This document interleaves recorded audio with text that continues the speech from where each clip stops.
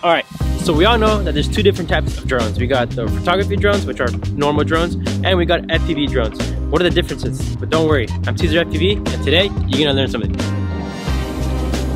So normal drones capture stunning, stabilized aerial footage. They're equipped with autopilot and obstacle avoidance sensors, which makes them slow and less fun to fly. Think of them as flying Teslas.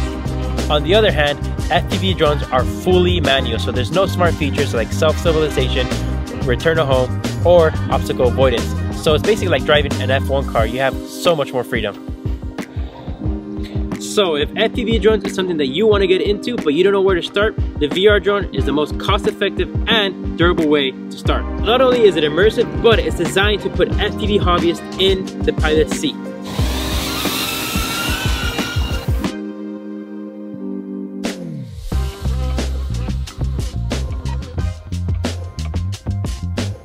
So if you're looking for an exhilarating flight and total control, the VR drone is your gateway to the thrilling world of FPV.